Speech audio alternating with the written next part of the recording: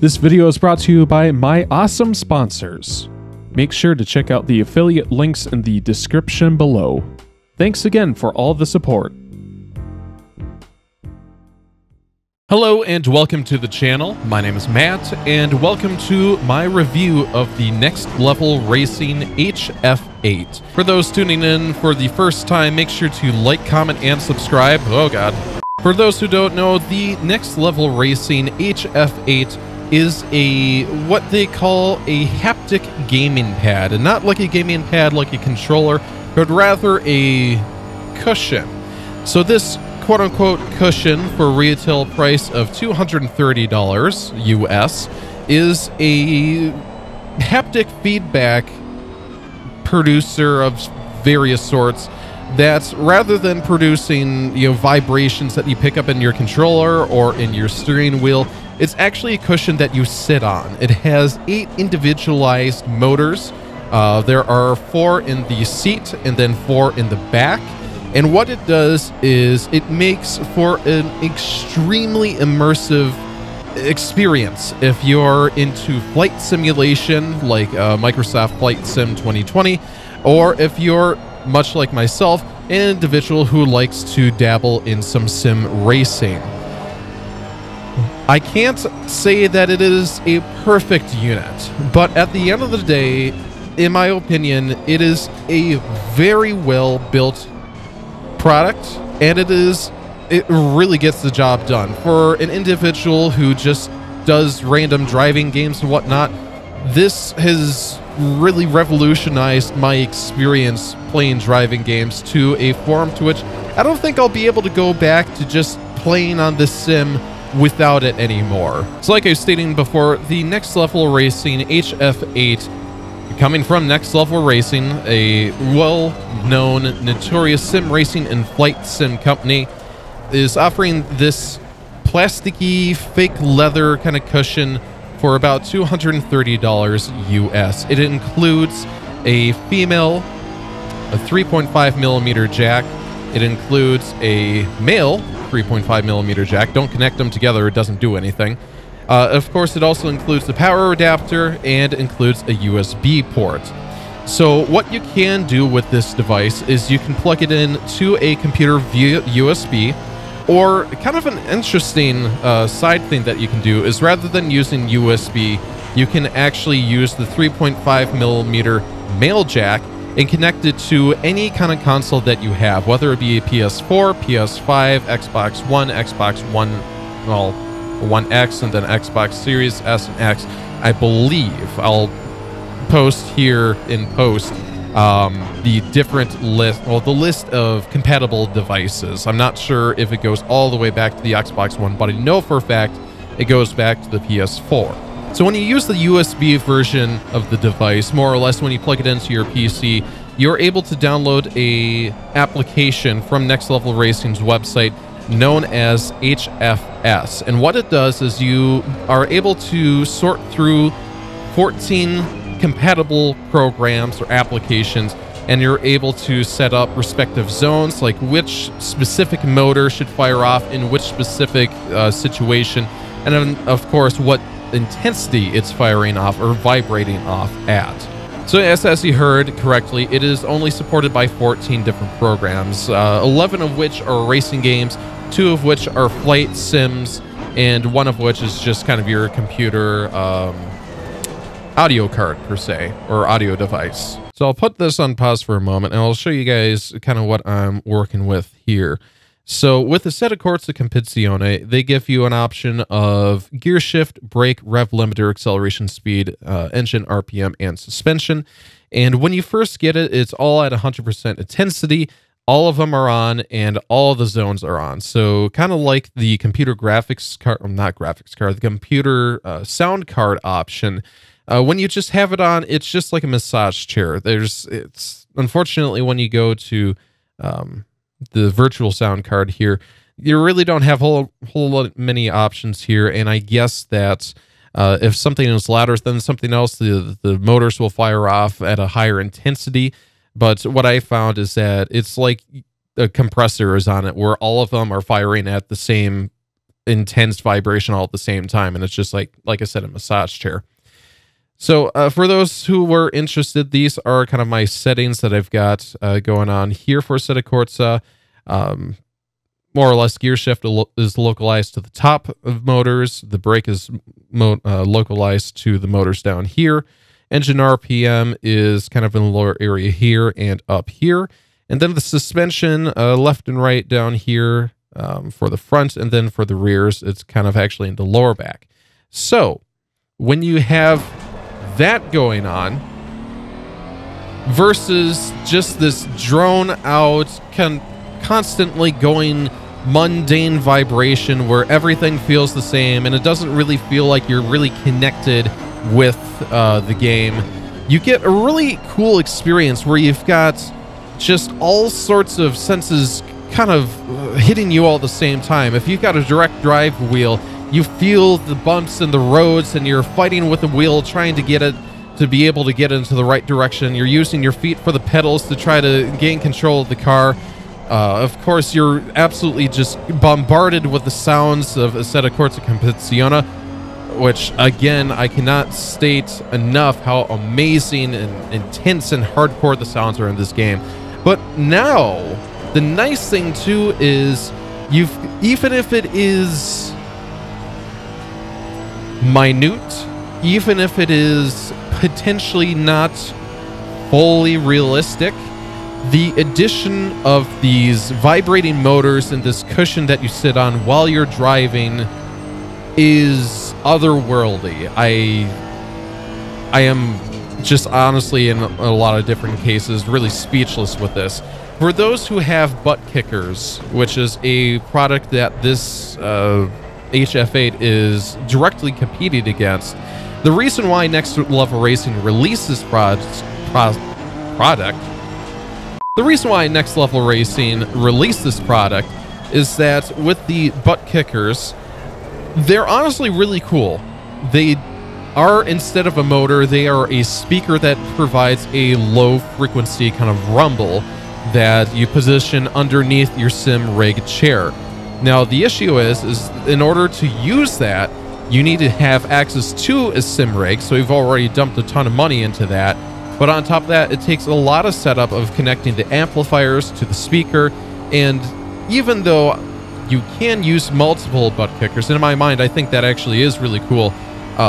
Each individual speaker is about $320 for the base version, and maybe $350 or $379. I can't remember what that pricing structure was offhand for a more higher end version. Now, this is for one speaker, so again, kind of like I was stating earlier, when you have the virtual sound card setting on, you just get a rumble, and that's kind of it. If you have multiple Buttkickers, then you start getting the localization. That being said, when you start doing that, it's mainly only in your butt, thus the name. And if you get the 4 of them to get each point, you'll have been spending at least $1,200, not including the sim rig setup. So that's where the Next Level Racing HF8 comes in. For $230, you get 8 different motors that you can customize if you have it, of course, plugged in via USB. So in my mind, it is a significantly better deal. And the really cool thing about it is that you can convert any chair. So if you're just getting into sim racing and you're using your kitchen chair, you just put this oh god. So if you have like a kitchen chair that you're just using in your living room, you can actually put the cushion on top of your kitchen chair and you get the same experience that I'm experiencing right now. And in all honesty, the pricing is perfect. It really is. It is like not $500 or $750, so only like experienced, like people who are really willing to experience sim racers, individuals who have like a really expendable income to just drop. The fact that they kept it so low and the fact that they made it so portable means that if you want to be able to use it for your console gaming in your living room on your couch, so be it. And that's what I think is exquisite. It's really cool. So drawbacks are, it's kind of like a fake plastic, leathery kind of thing. The material is not great, and if I honestly, in my mind, have a pretty comfortable ergonomic office chair, and when you put this cushion, on that chair, you feel none of the softness of said chair, and you just kind of feel this hard fake leather kind of material. Now, of course, the more that you use it, the more that you break it in, it probably will conform to your body shape over a long period of time. Considering that this is only my second or third time actually really using it, it's still pretty firm. On top of that, this is not at all like, this is not really a complaint against Next Level Racing, because I honestly don't know how else you'd do it. You can technically feel all 8 individual motors, especially the ones in the bottom part where you, in kind of the lower, further back motors, you're almost directly sitting on them. So again, not that comfortable. It could be that I'm just maybe not having the correct seating position, that is more meant for like bucket seats, and using an office ergonomic chair is probably not what it's meant for. I digress. It's still there. One of the other drawbacks is, unfortunately, what I was kind of alluding to earlier, is the software. Considering that it's still so new, you have a very limited amount of options. Like I was saying before, all the zones are on all the time when you first set it up. So again, you don't really get a sense of what everything feels like individually. So I had to turn off quite a bit, and I'm still in some cases feeling like there's a lot of just, I'll call it noise, where it's not very specific vibrations. It's just the entire thing is vibrating and you're not quite sure why. A lot of people in my mind probably should turn off engine RPM, and I think that's what I'm mainly specifically talking about. At the same time, though, I do like having that on because it gives that sense of realism that you're like in a car and it's moving and it's going. You can technically do that with rev limiter, acceleration, and speed. And again, they just kind of add noise. When you have all these zones on, when you want something like a gear shift to really pop out and like punch you in the back and saying like, hey, you're shifting the gear, like, whoa, like you don't feel it because everything else is going on all at the same time. So thankfully, you can change some of that. When you have the audio mode, like the 3.5 millimeter jack versus the USB mode, you can't really change whatever they give you. Like, well, you plug it into your PS5 or PS4 controller, and whatever it is what you get. So if there's something you want to change on the audio mode, you just kind of have to suck it up and deal with that, which is a little bit unfortunate. I don't know how else they do it or change it. Maybe, hopefully, in adding support via USB to these consoles, but for the moment it's a little bit disappointing that that's the only way how you can really play these consoles. So back to the software, these are fine options in my mind. When I bought this unit, the thing that I was really thinking about is when your car oversteers, like when your back tires lose grip and you feel your car kind of lift up and you feel it going in the rear. I don't know if you would want to feel a vibration or if you would want to have a constant vibration that then suddenly stops when your wheels start breaking traction. I think it would probably be, you would feel vibration when they break traction as they're skidding. But that being said, you don't get that. There's no like tire grip or anything when it comes to the software. Closest thing you're going to get is brake or suspension, which leads me into suspension. You would think that if you go over a rumble strip or if you go into the grass, that all the motors in these designated areas would just absolutely go crazy. But what suspension is measuring in at least a set of Corsa Competizione is suspension travel. So you'll be going down the straightaway and you'll go over a couple of bumps and the suspension will go up and okay, you'll feel that. Cool. But what's weird, I'm not sure this is actual to racing cars, but what I felt is you go over a rumble strip and your stiff tires, for instance, it's over here, it'll pivot the car like this. These suspension don't travel. They're just stuck upright.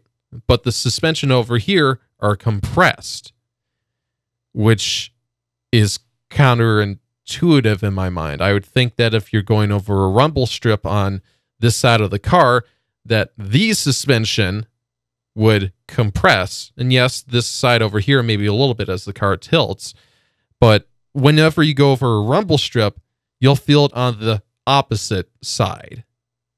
So it's almost like you want to reverse them in some cases. But then in other cases, when you feel the bumps, you'll feel them on the correct side. So I'm confused. So back to the experience. As we're driving, I feel the engine RPM like that it's going through my back, like it should in my mind. And when I brake here, I'll feel in the front like the front of the car is diving in, and I kind of feel that those vibrations. Of course, I guess realistically, brakes don't produce much vibration, but this is just what goes on in my head, that these are the feelings that I'd want to feel if I were driving a race car. Of course, like I said, the brakes, you'll get that. And the gear shifts, that's a really nice touch too. Because when you're driving an expensive sports car, or if you're driving a supercar, when you shift, you'll have this momentary like suspension as the car stops driving forward, as it grabs the next gear. And as it comes back with that click into the next gear, it kind of shoves you back a little bit. So as you go up into the sixth gear here, of course, I'm going for dramatic effect. It doesn't actually push you back or anything, but you feel that vibration. I love that. I love that. I love this little product. I do, because this is something that I've been thinking about for a while, and then suddenly, like just as I was thinking about it, Next Level Racing's like, hey guys, guess what? You know, sim racing has been big for at least the last 3 years, and especially because of the pandemic and whatnot. So I'm surprised it took Next Level Racing or whomever long enough to realize, oh hey, we should probably have a competitor to the Buttkicker. But like I said earlier, this is kind of what I was talking about here. So that was weird. I actually did feel it on the correct side, but now if we go off over into the grass, you feel like some of this. Like, I was only really feeling that off of the rear suspension, weirdly enough, when the entire car was violently bouncing. I figured that with the suspension in the vibration tabs would be going crazy, so the entire thing would be like ba ba ba ba ba ba ba. What I really felt was like bum, bum, bum, bum. So again, I feel like I like that they have these options, that there are specific things that you can change and certain things that you can specifically define. But I really hope that Next Level Racing continues to support this product. If they don't, if they're just like, okay, these are the 14 games that you can play, or 14 applications you can use, and these are the 8 options per application, if that, have fun. We're done. I would be really sad. Because I feel like that Next Level Racing have really hit something, and I hope that we see more competitors to this product.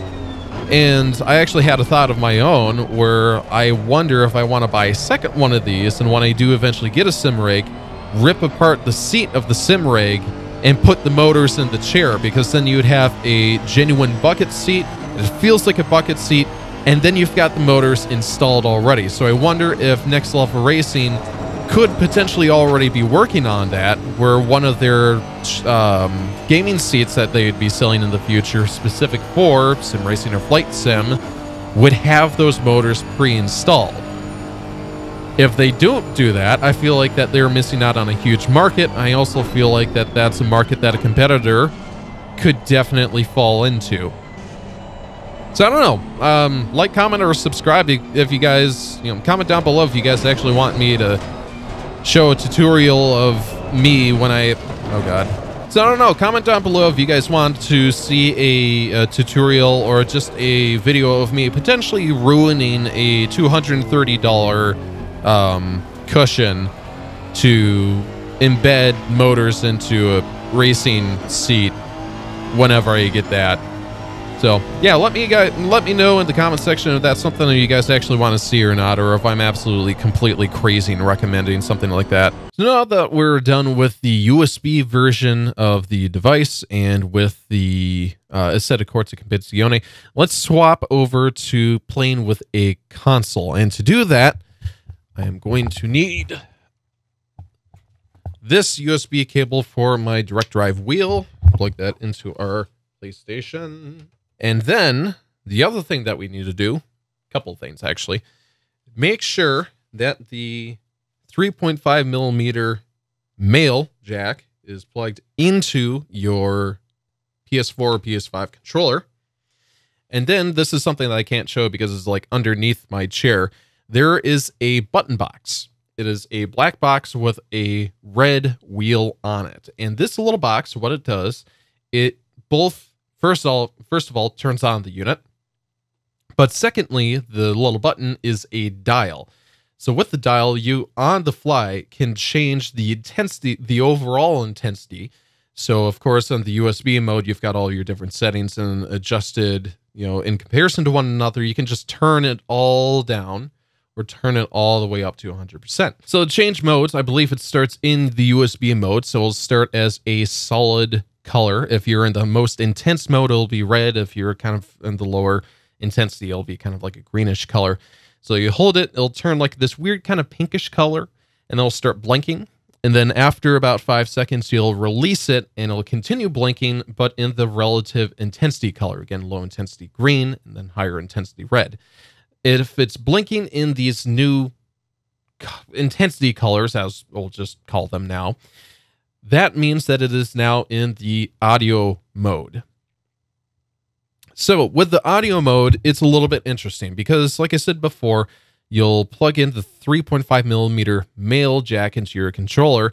Then you must be thinking, oh, great. So now all the audio is still going through HDMI, right? For PS5, no. When you have it plugged into the controller, that just immediately means that it thinks that you're listening via headphones. So it cuts all audio out of the HDMI, and that's it.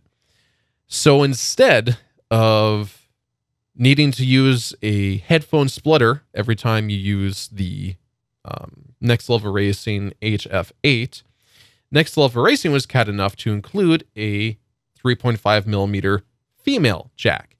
And the reason why you do that is that's what you plug your headphones into. Now, if you want to use the HF8 with a TV and just have it coming out of your TV speakers, you'll have to find some weird audio solution where you take a 3.5 millimeter cable out of the female side in the cushion and drag it off to something like some speakers or something, and it will be a lesser quality than you want. Kind of an oversight, but I feel like this is more on PlayStation for not offering a HDMI and headset out mode, which, to be fair, why would you when you think about it that way? So how I've got a 3.5 millimeter cable coming out of the cushion into my video mixer. So you'll probably hear some artifacts and not great audio from the PS5, but this is all we can do for the time being. So my apologies ahead of time if it's subpar. So here we are in Gran Turismo 7. We are currently on Spa once again, and rather than being in our 2019 Acura NSX, we're actually in our 2009 Acura NSX. So one thing that I did happen to forget to make mention is when you're in Assetto Corsa, if you notice, there is no damage vibration. It's kind of a hit or miss. If you you hit a wall or something, if you'll actually feel it or not, which is, in my mind, like that's the thing that you would want of everything else removed. That's the thing that you absolutely need, is when you hit a wall, you gotta feel it because you hit a wall, for God's sakes. So in comparison to the audio mode, I've, of course, got the background music off, and what you feel here is, it feels like it's at like 50% or 75% of what the USB version was running. Like, you still have your vibrations, like you feel the rumble strip actually this time, and at a higher speed or a higher RPM, you actually feel just like the car starting to vibrate a little bit, which is kind of neat. I want to see here, do we feel the gear shift? Just a little bit. Yes, you do get a little bit of a bump there. And actually in the front, as you're starting to reach speed, I think it's like the air flowing under the car, almost it feels like, or having like the air, something do with the aerodynamics, because there's the front two motors are vibrating. So I imagine it's got to do something with like aerodynamics or something. I'm not a mathematician. I'm not an engineer student or anything. The thing that I'm trying to do, which I'm doing very poorly, is to describe the experience. I should confirm that this cushion is not going to beat the absolute shit out of you. It is just something that you'll feel minute to mild, medium vibrations at its highest intensity. So that being said, if you are not a PC gamer and you love the absolute crap out of Gran Turismo, I'm rather disappointed with the lack of options that you get with the 3.5mm version, which again makes sense because all it's doing is recognizing the sounds that are being input to it and then responding accordingly. So again, I hope in the future, somehow, some way, stars align and we get this USB version compatible with consoles, because consoles still do have a USB-A port. So in my mind, I don't understand why Next Level Racing couldn't make an app or a program or something with these consoles. So at the end of the day, is this worth it? It is, I don't know. That's the weird question in my mind, because it is definitely game changing in a couple of different ways, where it is finally you're getting a comprehensive, well-defined feedback through vibration of what is happening with what's going on screen in a sim racing game, i.e. Gran Turismo or Assetto Corsa Competizione.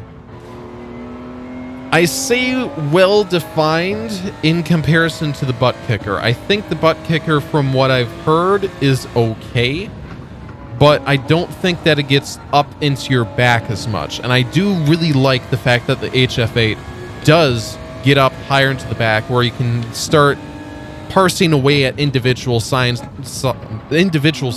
little bit better, or individual mechanics a little bit better. But in my mind, they're still kind of muddy. They're still, sometimes they kind of mix with one another, because you'll have, you know, different types of things happening at the same time through the same motors. So sometimes it just feels like that they all blend together. Sometimes. So that being said, I feel like that this is a good start. The lack of functionality in the app, like the amount of different games that are compatible, as well as the different options that are available, is lackluster at best. And I really hope that they add more to it. And that's the thing that I'm really going to keep my eye out for, is what they do from here now that it's out. So is it worth it? Yeah, I honestly think that this could definitely be game changing. It's really not perfect. The thing that I struggle with a lot is it does take quite a bit of setup, whether it is physically putting it in your chair. Yeah, it's got a couple of really neat straps, but the absolute rat's nest of cables that come out of this unit is a little bit overwhelming at first because you need a power outlet, you need you've got like 2 3.5 millimeter cables roaming around, and then if you got the USB cable, and trying to keep it all tidy is impossible because when they come out of the package, they're all like really tightly wrapped up in that every other kind of like back and forth motion.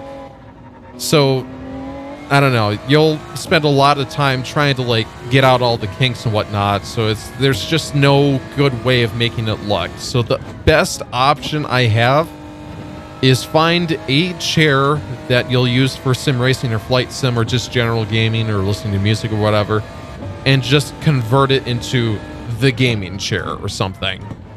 Because the amount of time, kind of like a direct drive wheel, the amount of time that you spend like trying to move it and then plug it all in and get it all set up, make sure it's turned on and running.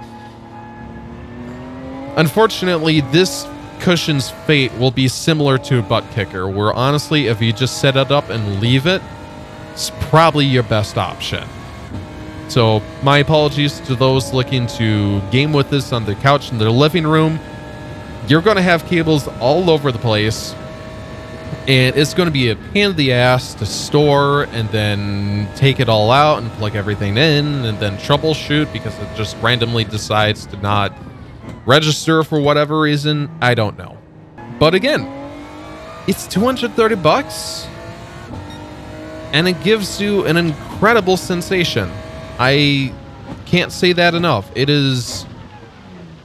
I don't want to be cliche or hyperbolic or hyperbole or I don't know what that terminology is.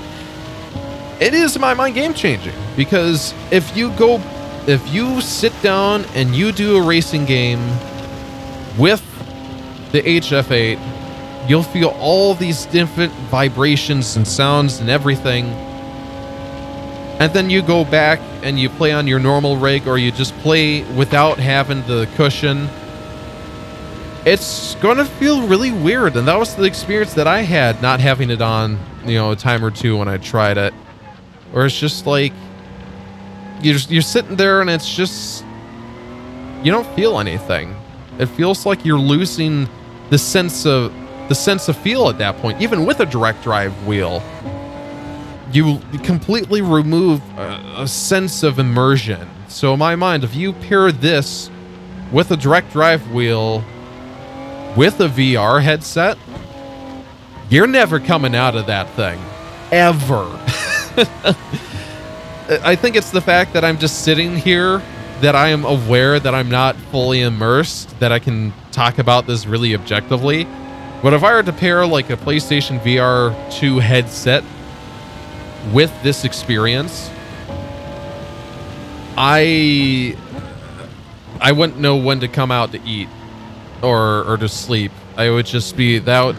I'd be in like Ready Player One. That would be it, you know. So my apologies for rambling. This is more of a subjective review more than it is like objective, because I mean, you can see all sorts of different YouTubers talking about the same stuff. You know, the product size and the motors and this, that, the other thing. In my mind, this is what it feels like to own it. So in my mind, 230 bucks is a pretty good deal, especially when you consider the competition is 100 bucks more easy for one little speaker that you then have to do all sorts of setup for. So this, you can, in some cases, you can slide on your chair and kind of be done. But you still got to plug in a lot of cables and stuff. So I think I'll leave you guys with that. If you enjoyed this content, make sure to like, comment, and subscribe. We've got a couple of more reviews coming up. I actually tested out, finally, PlayStation's Remote Play, and I had a lot of interesting experiences with that. So make sure you subscribe and ring that notification bell for when I finally do release that in about a couple of weeks there. So again, stay tuned for that. Of course, if you enjoyed this content, make sure to like, comment, and subscribe. We got some more stuff coming on up, and I think you guys will really enjoy it. So again, thanks so much for watching. I hope you guys have a wonderful day today. Take care. Bye.